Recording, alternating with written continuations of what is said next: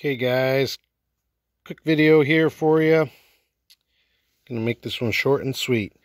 Oil pumps, 6562 Chevy diesels. This one is gonna be a early model.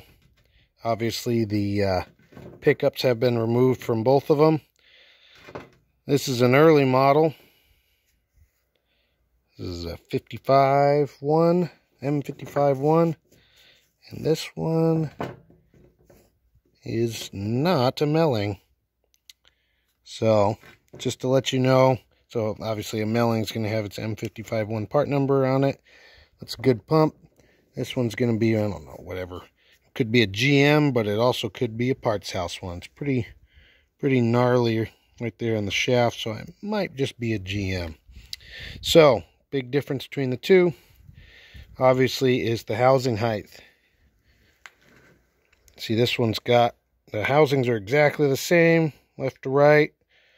Bottom inlet housings are the same, left and right. Differences is right here and in the gears on the inside. This is, what is that, half an inch taller.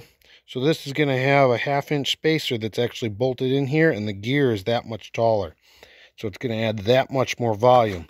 The reason why the late model pumps are bigger is because of the oil squirters in the blocks. So the blocks that have oil squirters in them, they spray oil at the bottom of the pistons, keep the pistons cool.